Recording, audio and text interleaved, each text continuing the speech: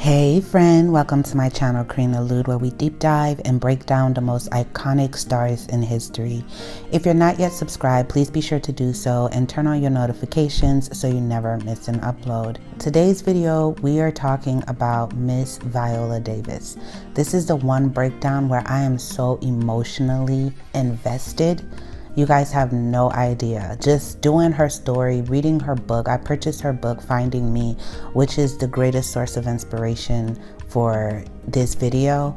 I was just in tears throughout the whole, watching her videos, and I'm just so invested in her success. I don't think I've ever rooted for a celebrity so much like I have Miss Viola Davis. And I know there's a lot of controversy with her new movie, The Woman King, that came out, which I saw. I had the pleasure of seeing, and it is a phenomenal film. And I do know the history of Dahomey, and I do know the controversy that people have. But in the movie, they did highlight some of the issues that many people online are saying that they didn't highlight. I'm not gonna get too much into that because this is not the video for it.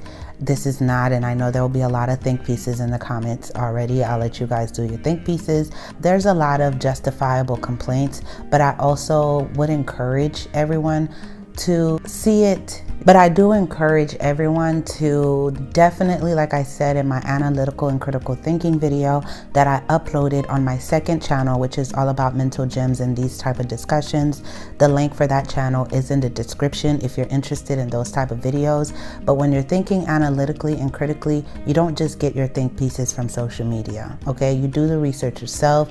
You give everything a fair try. And I don't believe in boycotting things without seeing why for myself first. So just because someone say, hey, let's boycott this, let me go see why are you saying boycotting this, and what does this have to, seeing things for yourself and coming to your own conclusion, doing your own research and understanding the full complexities of every issue for yourself. And it may not be popular, and there might be people that come for you, drag you, say mean things, especially online, where people just don't understand neutrality or being open-minded or researching things for yourself. Everybody wants you to just, when they're angry about something, you have to be angry with them too, or else you're canceled and you're this, you're that. And it's just like, listen, let everyone be individuals and discover things for themselves. So I do encourage. The movie, to me, I was in tears in the theater, and I do understand the complexities of it. Like I said, I did the research on those. I do understand the cruelty. I am from Haiti, where they actually teach in schools those type of history. It's not new for us. It's when I come to America, I see a lot of Americans don't even understand their own history. But in Haiti, they did teach us these types of histories in school with the Dahomey tribes and the slave trade and all the participants, the African countries, etc., if we're going into it. So this was not new knowledge for me, and I already understood it, but there is still a lot more complexities to it than just the think pieces that's on Twitter. And me watching it with my own eyes, I wouldn't boycott the film, okay? And it was a beautiful story. It's almost as if unless we highlight the heroes, we cannot tell the stories of the villain in our history also. And I feel like with history and culture, you have to highlight both the villain and the heroes in the story. If you just focus on the heroes, that's how history repeats itself, right? If you just focus on the heroes, that's not really telling the whole story. And to tell the whole story, you must understand the complexities of the villain also, and also the complexities of the hero. That's how I kind of see it. And going and digging deeper, you may kind of grasp an understanding that kind of just give you a balanced view of everything. But away from this tangent, because this video is all about Miss Viola Davis. She is an American actress and producer, and she is the only African American to win the Academy Award, Primetime Emmy, and Tony Awards in the acting categories. And in 2012 and 2017, she was named one of Time Magazine's 100 most influential people in the world. And in 2020, she was ranked 9th on the New York Times list of the greatest actors of 21st century. century. Davis has been working with the Hunger Is campaign since 2014 to try to end childhood hunger in the United States, and we're going to see why she's so passionate about this. Now let's get into her childhood. She was born in St. Matthews, South Carolina on August 11th, 1965. She is May Alice Davis and Dan Davis' daughter. She was born on the Singleton plantation where her grandmother had a farm. They lived in a one-room house with no running water or indoor toilets. Her mother had an 8th grade education. Her father, who groomed horses at a racetrack, made it only to 5th grade. Her mother worked as a maid in a factory and at home. Davis' mother was the oldest of 8 children. She left school after the 8th grade because she got pregnant, but also because she was beaten a lot in school. Viola Davis recalls saying, "My mother pushed on with her life nonetheless. She was married and had her first child, my brother John Henry, at age 15. She is the second to last child out of a total of 6, Viola. She has 4 sisters and a brother, and Viola's parents moved with her and 2 of her older siblings to Central Falls, Rhode Island soon after she was born. Her other siblings stayed with their grandparents. When the family moved to Rhode Island, they got permission to live rent-free in a building slated to be demolished. And during the civil rights movement, her mother was also a civil rights worker. Davis was sent to jail with her mother when she was only 2 years old. Her mother had been detained during a civil rights protest, and she has said that during her childhood, she lived in abject poverty and dysfunction, and that she lived in a rat-infested and condemned apartment. No money in the freezing cold meant laundry would go often unwashed for weeks. That compounded with the bedwetting made for a home with a horrific smell. Davis writes in her book, Finding Me, which is an amazing read. She continued by writing, "And it was infested with rats. In fact, the rats were so bad they ate the faces of my dolls. After the first of the month, welfare checks arrived. Davis' parents would buy groceries, yet the food would quickly disappear. It was like, if you didn't eat now, it will be gone, and you're going to be hungry for the next Lord knows how long." Davis remembers. And according to Glamour magazine, she constantly plotted how to get food, befriending a boy whose mother would give her banana bread, or joining a summer program for the free Kool-Aid and donuts. She even remembers digging through a dumpster. At school, she says, "I was always so hungry and ashamed. I couldn't tap into my potential. I couldn't get at the business of being me." Her alcoholic, physically violent father also had multiple extramarital affairs. She recalls a time when her father took her to a woman's apartment and the woman opened the door with nothing on. However, when he stayed at home with his family, things were not healthier.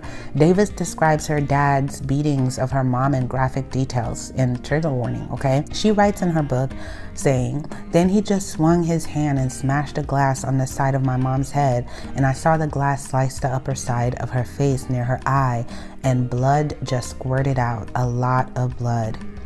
What I saw in my father was a man who, alone and single, could have kept his check and spent it all on women and booze, but he wasn't alone," she shares. "During my childhood, my father had 5 children to feed, minus my sister Danielle, who is almost 12 years younger than me.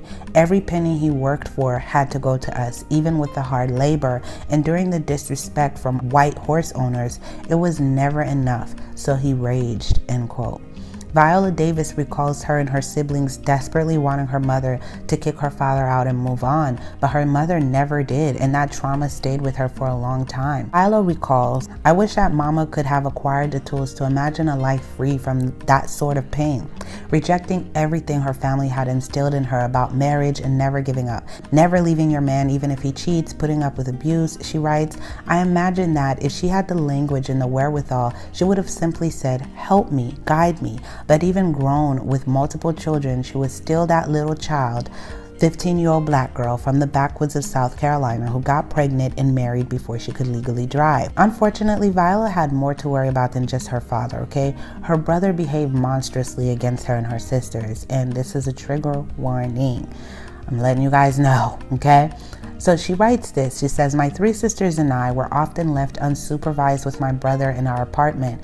Sensual curiosity would cross the line," David writes. "He would chase us, we would lose, and eventually other inappropriate behavior occurred that had a profound effect."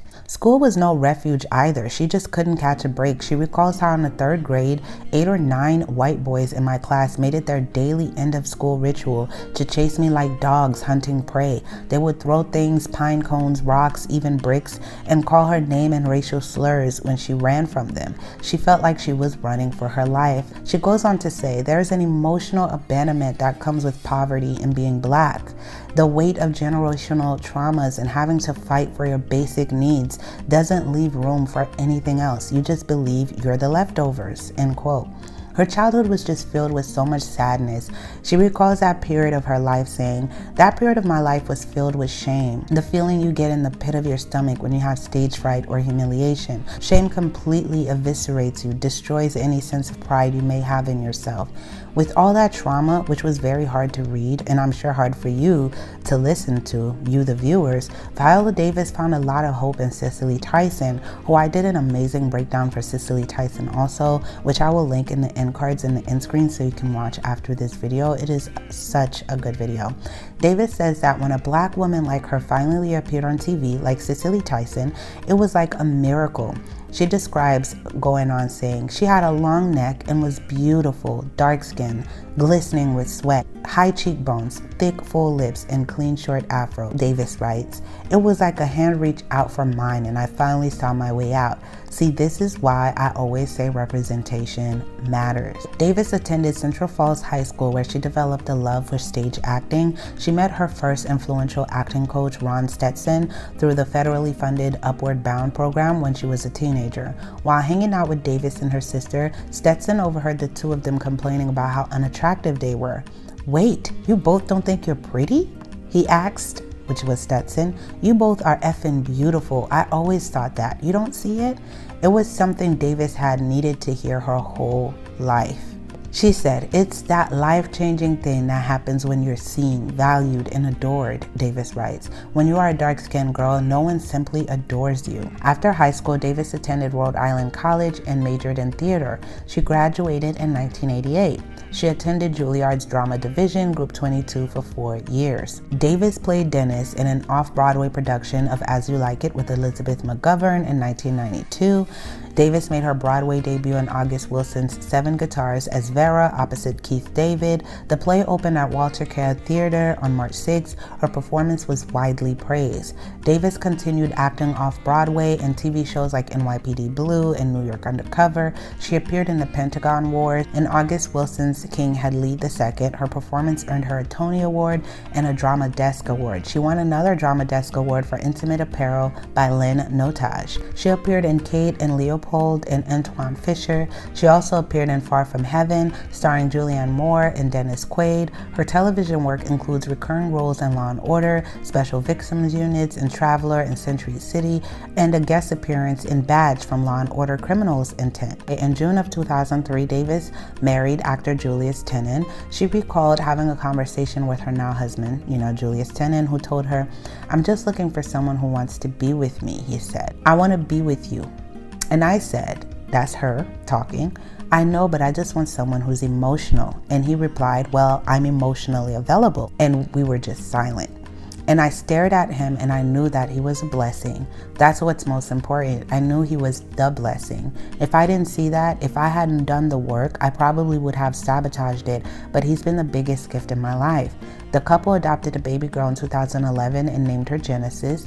Davis also fills the role of stepmother to 2 of Tenen's children from previous relationships. And despite all the accolades since, Davis says it has taken 7 years of therapy, along with support from her husband of 11 years at the time, Julius Tenen, and the adoption of their daughter Genesis, for her to fully accept her life and all of its success, failure, beauty, and mess. Davis plays Miss Miller in the 2008 film adaptation of John Patrick Shanley's Play Doubt with Meryl Streep, Philip Seymour Hoffman, and Amy Adams. Though Davis had only 1 scene in the film, she was a highlight. So on June 30th, 2009, Davis was inducted into the Academy of Motion Pictures Arts and Science. Davis returned to Broadway in 2010 in A Fences revival with Denzel Washington. I love that also. And the New York Times, Ben Brantley praised Davis' performance. Davis, who won a Tony for Wilson's King Had Lead II, may win another for this one. Her face is bone tired and sensual, end quote. Davis won her second Tony on June 13th, 2010. You go, girl. She won the Tony for Best Performance by a Leading Actress in a Play after Phylicia Rashad, which I did an amazing breakdown for Phylicia Rashad also. I'll have that in the end card as well. Davis played Abilene Clark, a housemaid in 1960s Mississippi, and Tate Taylor's film The Help, co-starring Emma Stone, Octavia Spencer, Bryce Dallas Howard, and Jessica Chastain. Davis said her performance channeled her mother and grandmother. I think I channeled my mom's spirit. I channeled my grandmother's spirit and honored their contributions to my life and others. But there was a lot of backlash from the Black community because of the position this role plays to Black characters, and I must admit I did kind of agree with some of the criticism. Okay, it was not an uplifting role for Black characters in there, and it was not my favorite film of hers. She has since expressed regret over taking the role. While she still admires her co-workers, she doesn't think the story or portrayal of the Black characters was accurate. But Davis won 2 Screen Actors Guild Awards and was nominated for an Oscar, Golden Globe, and BAFTA. Okay, Davis was cast as the lead in Peter Norwalk's pilot, How to Get Away with Murder, which I know everyone loves from Shonda Rhimes, right? She played Annalise Keaton, a tough criminal defense attorney and professor who, in September 2014, it debuted and it took the media by storm, right? Davis won the Emmy for Outstanding Lead Actress in a Drama Series for How to Get Away with Murder in September 2015. She was nominated for another Emmy in 2016. Davis won 2 SAG Awards for Outstanding Female Actor in the Drama Series in 2014 and 2015. Her performance on the show earned her Golden Globe and Critics' Choice Award nominations. So Meryl Streep presented Viola Davis with a star in the Hollywood Walk of Fame on January 6, 2017. Davis said, "It's like my life flashing before my eyes. God has blessed my life abundantly."